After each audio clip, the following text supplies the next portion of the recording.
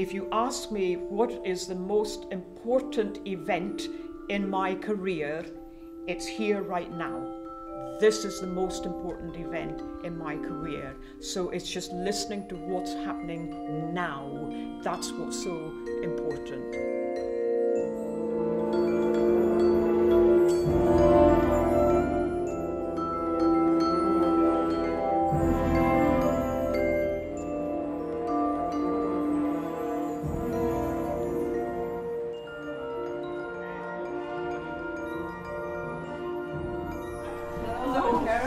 Congratulations. Nice to see you.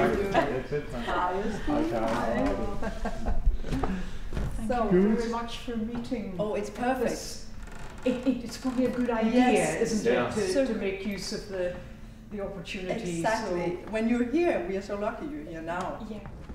Have you played in the hall before? Gosh, You don't remember. I don't think. I No, I don't think either. I couldn't see it, you know, in my no. Yeah. Yeah, and it's pretty new, this one. Yeah. The marimba is facing this way. Yes. The vibraphone facing this way with Yes. the two tam-tams. Yes. That's fine. And we also have some pictures. Yes, it's So- not very clear, but Yeah, anyway, yeah. yes, to No, give no, you an but idea. It gives Yeah. them a very fine idea about it. The only thing with Dream Machine Yes. is that the vibraphone would need to be moved Okay. Yes. to this side, but again, just where the temple blocks are.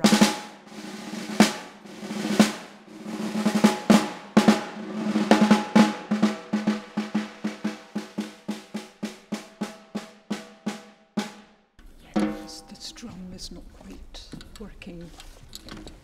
We've got a issue with the snares. It's just broken in the Yeah, string. it is. It's always important to check these things before they're dished out. Okay, should we go and Absolutely, be yep, more no precise problem. about all the stuff mechanics you of need? the- Yes. Our next life will be on the flute. Yeah, exactly. How about that? The piccolo. Yeah. Everything we do is a world premiere. Everything we do. So if I strike that drum in here, right now, at this moment, in this room, with you present, that's a world premiere. It's really interesting when you talk about space, because of course, when I walk into a room, I immediately, within 2-3 seconds, I sort of woof, take a really, really quick sort of observation of the room, take a quick look at the size of the stage, the type of stage, the depth of the stage. Is it wooden? What kind of surface is it?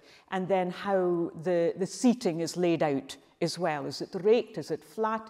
Are there balconies and so on? And then the type of ceiling as well, and the type of walls. So all of that is done within seconds.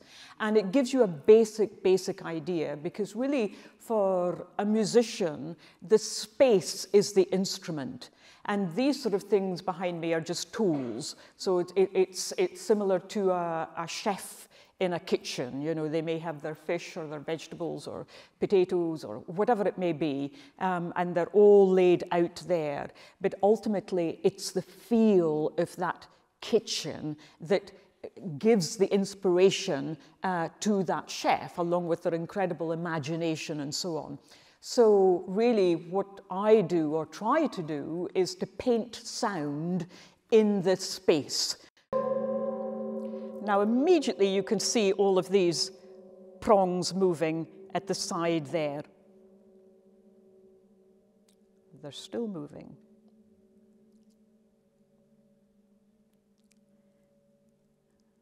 They're still moving. They're still moving. Still moving. And this is where the room and your presence comes into play. You know what I mean? So we could easily have struck this instrument and made the assumption that, okay, after a little while, you no longer hear it, so we carry on with our interpretation. But actually, by drawing the eye into this, you're suddenly opening the room up and the weight of the room and bringing all of your senses, i.e. what you feel, through your hand, what you see through the eye, what you're paying attention to the room, your presence and so on, that really changes the interpretation and the experience of the instrument.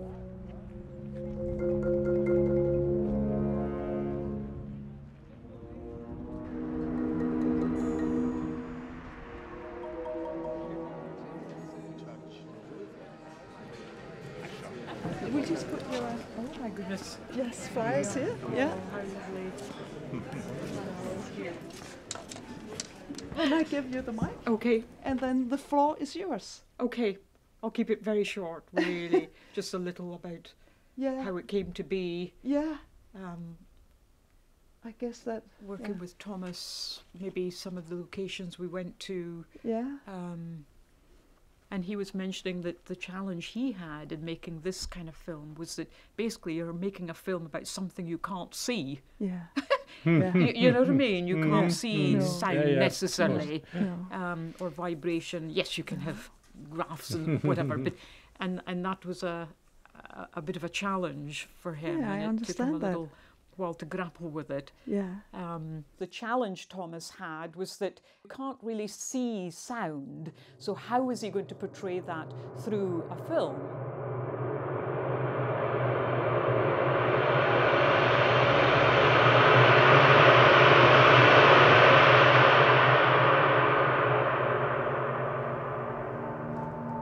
Here's the first music room, McCartney. Okay. Yes. Oh, McCartney, who? Paul was here never last heard. week. Paul was here last week. And Ella, and Clara. Wow. So who chose the names? I did. You did? Okay. Clark, that must be Clark Schumann, we think. Or, Yeah. Mm. Yep. Yeah. Wonderful. Oh, Here's your very lovely. place. Well, I feel very, very privileged that you even thought about naming a room after me, but that's lovely. Wow, fantastic. We moved into this place, the Children's and Cultural Center, 5 weeks ago. Oh, gosh. And we chose to name the percussion room Evelyn, because we think you, Dame Evelyn Glennie, are a role model. You will in June receive the Léonie Stunning Music Prize 2023, and we look forward to celebrating this event with you also.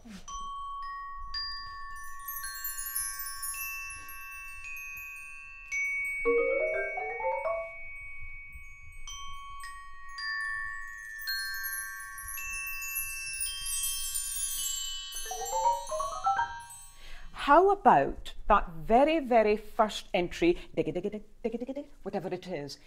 What would happen if we used the shafts of the sticks? Or is that a ridiculous idea? No. Let's try. Let's try, and who knows? And if it doesn't work, I know it might mean more manipulating, and we may need a few goes to kind of work out what to do here. I don't know. I haven't played the piece, so I would just be all flummoxed if it was me. But let's just see if there's any merit in the idea. So literally, we'll just play that dig-a-dig-a-dig-a-dig-a-dig.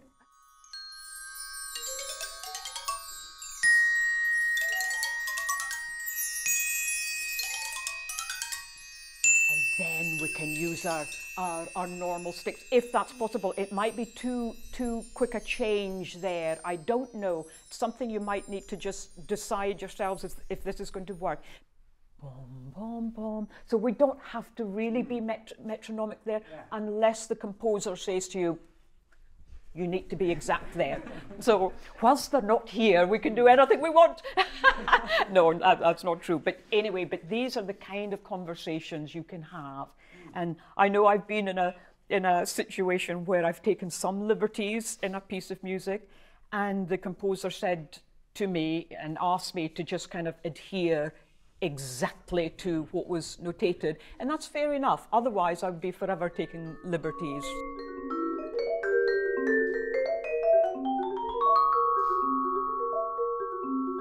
And that's brilliant. Yes, absolutely super.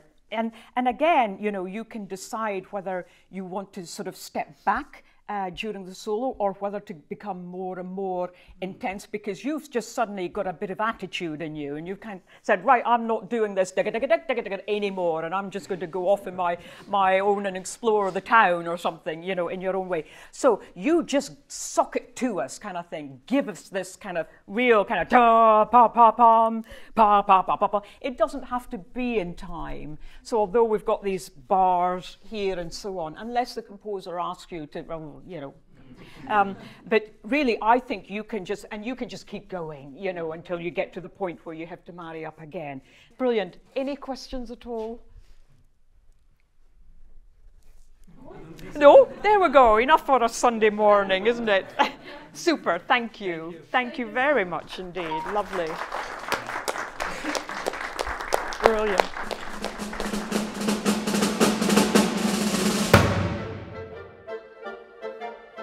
I started playing the piano when I was 8 years old.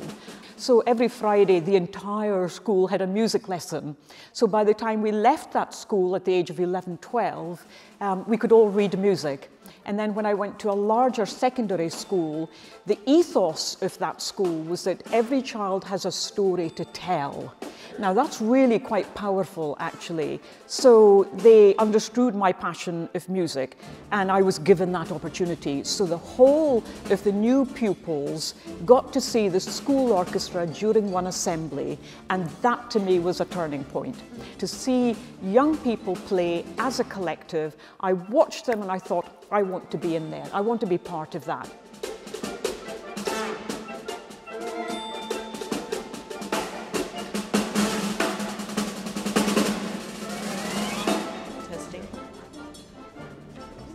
Testing. Improvise? Exactly, thrown up the air and we'll see where we land. Yeah. I think you're more experienced at that than I am, but I'll do my best. Not at all. Not at all. Goodness, I'll put my phone Okay, straight. see you. Yeah. So I think my development came with realizing that I was comfortable being in my own company with the sound. And with that came exploration, because you had time to digest. And I think this time, you know, is what we need, because it isn't just the sound that we're connecting with, it's the journey of the sound. So it's the resonance of the sound. And then it's a decision of where and what you want to do with that sound. So how you connect then another sound.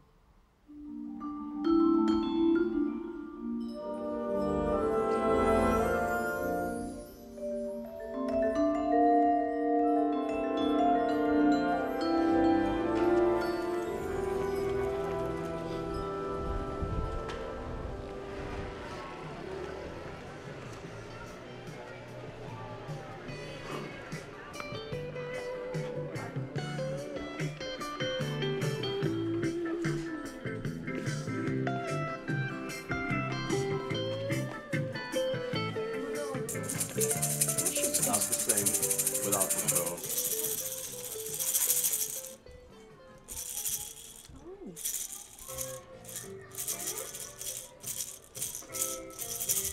And a double? Just give a different balance. This is really nice for, as you say, for studio things. Warm sound. I'm always keen for people to find, you know, different ways of exploring that instrument. And usually my first question to other instrumentalists, I mean, recently I was happened to be playing with an orchestra in the US, and there was a lovely student who was allocated to sort of drive me around from the airport to the hall or the hotel and whatever. And he was a saxophonist, and I asked him, you know, where do you see the saxophone in 50 years' time, in 100 years' time? And he thought, oh gosh, I hadn't really thought about that. You know, can you see it being made of different materials? Can you see the keys being laid out differently? Can you see almost like a double saxophone with sort of two mouthpieces, you know, when you went from one to the other? I've got no idea. But it just kind of got him thinking, and that's what's happening with the percussion world, because we don't have the Stradivarius marimba, we don't have the Steinway vibraphone.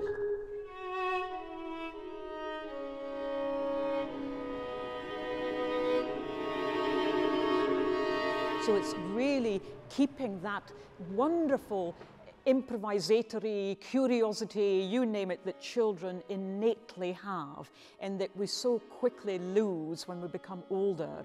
And then sometimes it can be a real struggle as professional musicians to kind of, you know, find that sense of wonderment again. And that, I think, is what percussion does. It just keeps it, wow, that's amazing.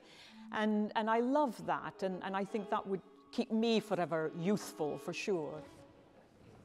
Is there anything I can do? No, I don't think so. I mean, the only thing is maybe just before A, at the end of the tremolo, just give me tiny more, boom. Okay, yes. That might help a fraction, because then...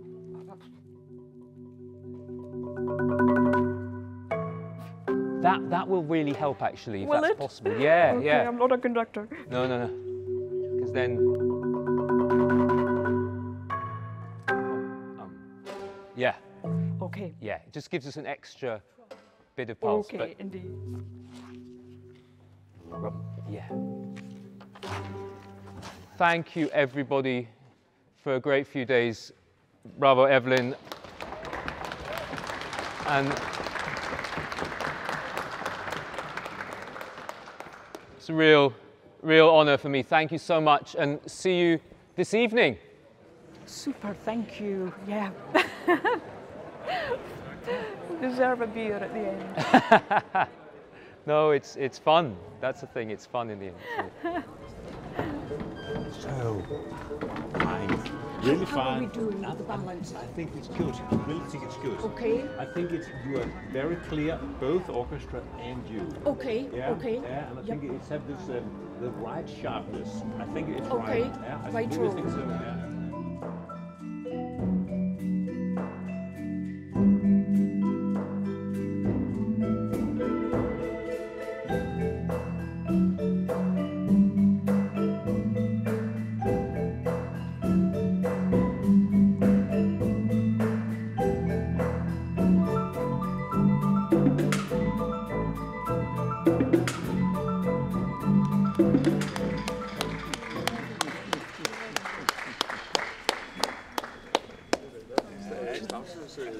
I'm Evelyn. Yeah, I know. How incredible to see you. Congratulations with your... Absolutely fantastic.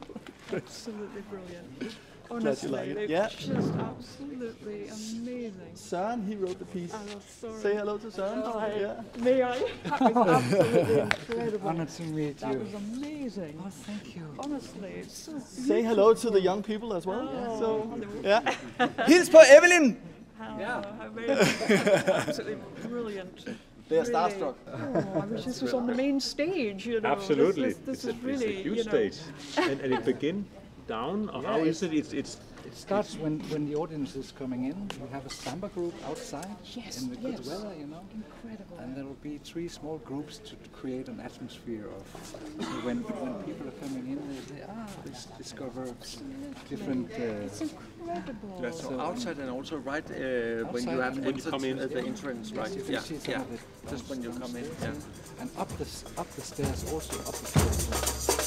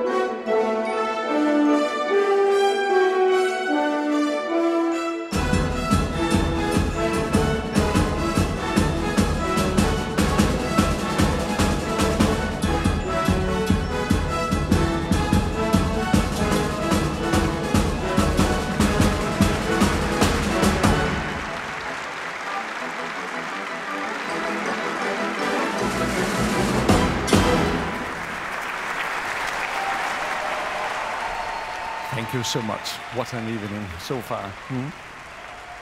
The Léonie Sonning Music Prize 2023 is awarded with 1 million Danish kroner to the percussionist Dame Evelyn Glennie.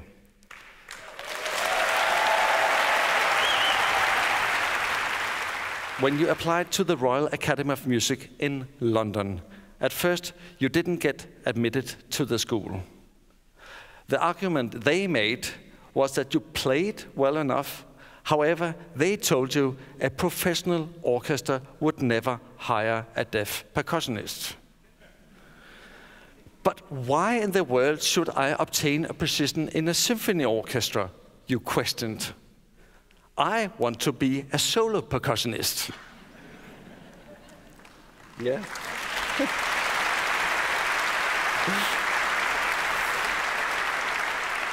You argued, and at the end of the day, they accepted your argument, and you started your studies, and you became a solo percussion player.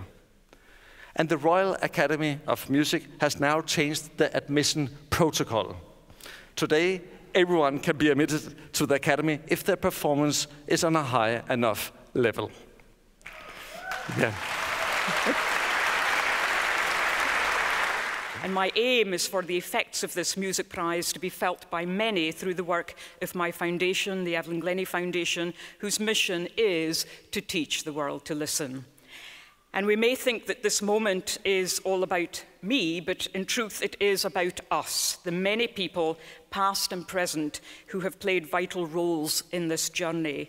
And we know that nothing ever happens in isolation, and an engine cannot make a difference without other components being connected, and so it is with all of our journeys.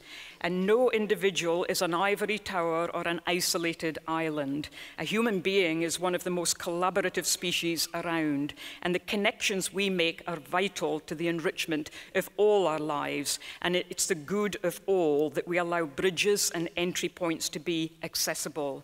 And after all, it's not enough to create knowledge that exists only within ourselves, but to build on the mechanisms to transfer that knowledge out.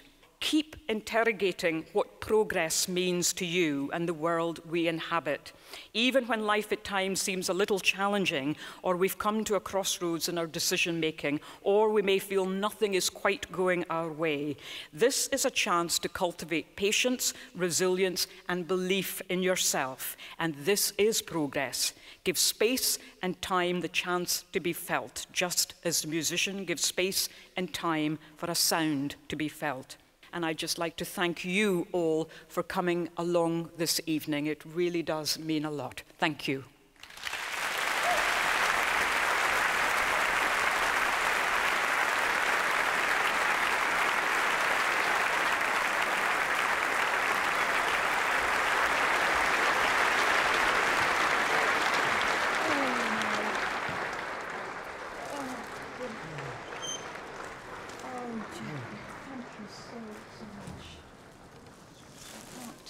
What a pleasure it's been. For me too, thank you. Oh dear, that will be you done with percussion for a little while. Oh, I don't think so. Anyway, no, but no. good. Really. Oh, good experience. No, but thanks for everything. Really appreciate it. Of course. Yeah. Og hvad hedder det, Jakob? Hjælper du med sådan lige at få Evelyn sådan i midten foran? Evelyn kommer i midten, og det er oppe med Søren måske. Altså, vi får brede, er det? Søren, du skal længere ind. Men hun er ikke.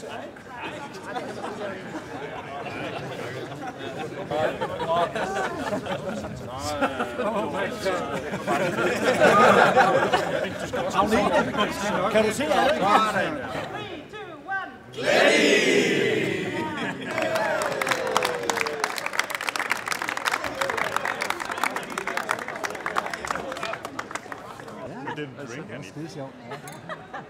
Altså, hvornår har man en koncert med 3 slagterskoncerter? Det er jo helt vildt, helt vildt. Ja.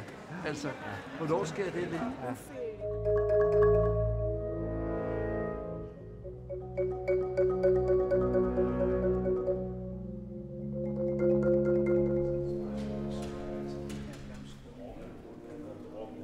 We'll speak Garde, the romantic Danish composer. Yes. Oh, gosh, interesting. He was the first president of the Academy. Okay. So, yeah, before Carl Nielsen. Amazing. And can I just ask to just get that in place, that you had your full hearing until the age of 8? Yes, absolutely, yes. And then it gradually began to deteriorate. And by the time I was sort of 10, 11 years old, I was then wearing hearing aids and dependent on hearing aids. Then when I got involved with percussion from the age of 12, which was when I moved to the comprehensive school, you know, I then discovered that, my gosh, this is a whole world of sound that I had not experienced before, which is the same for all percussionists, of course, you know. But the hearing aids were boosting the sound like a block, you know, so they weren't kind of separating the sound at all. So things like triangles or cymbals or glockenspiels was just this kind of crackle, you know, literally just this sort of noise that you couldn't decipher the pitch, you couldn't decipher texture, you couldn't decipher resonance, anything like that. Anyway, eventually my teacher asked me to take the hearing aids out, and that was when obviously all of that noise had disappeared. But when he asked me to just think about, well, is the body receiving this sound in any kind of way? That was the time when, well, actually, yes, you know, the body is experiencing that resonance of sound.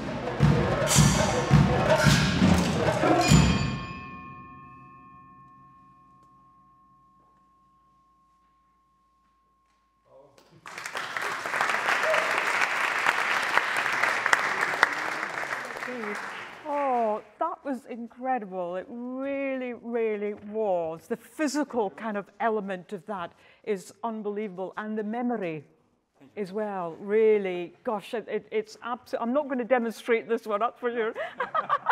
Oh, that's incredible.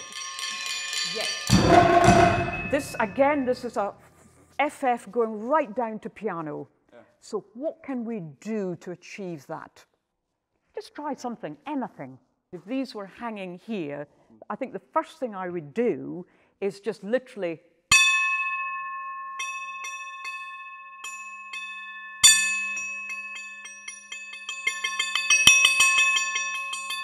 what is the pipe about, you know what I mean, in relation to what I've got in my hand, you know? Is it something where the first note is struck and wait, and the... So just like a longer pause? Just maybe a longer pause, I don't know. So this would be definitely a part where I would just sort of mull over, think, oh, you know, I'll try this, I'll try that, oh, that doesn't work, oh, that maybe, that, you know, I don't know, you know what I mean?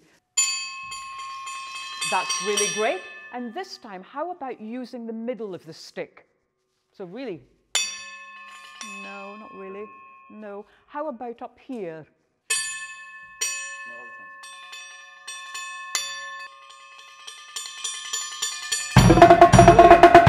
And I think it might also be a case of how it's kind of, and then off you go. So you're really kind of, absolutely your life depends on that belt. Oh no, not in that way. And then you focus, I don't know, to give the illusion.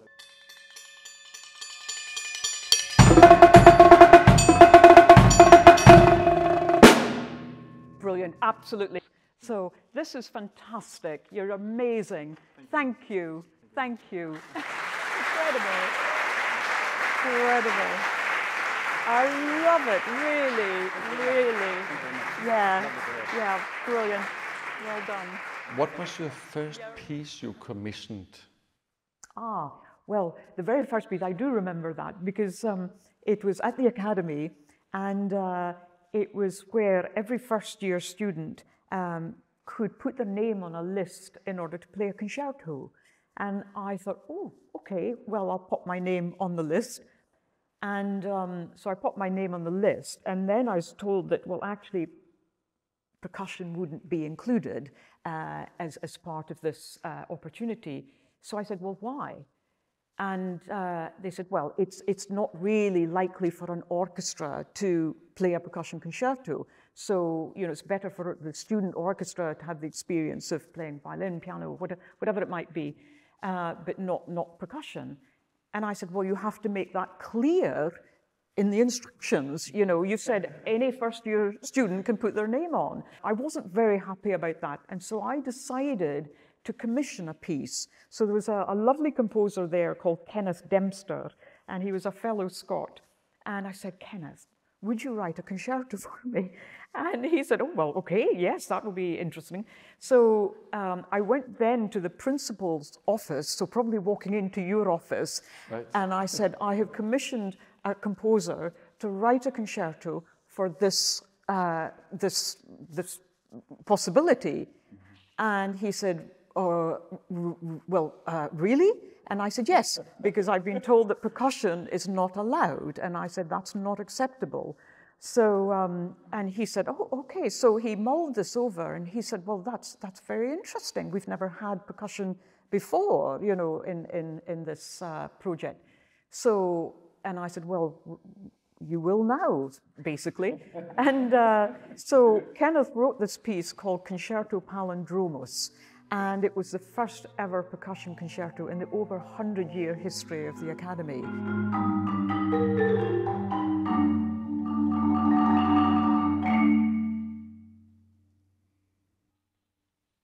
This is really lovely, absolutely, this is just super. And when we do have this little comma there, just give yourself time to get that body in position to start that. We've got time, because we know the piece isn't ended, you're still concentrating, you know, you haven't finished it for us at all. So don't worry about just finishing that phrase and getting yourself on. And then off we go. You're like a little wind-up music box at the end here, which is, shall we just try from there? It's just beautiful. And then, oh, I don't want this to end.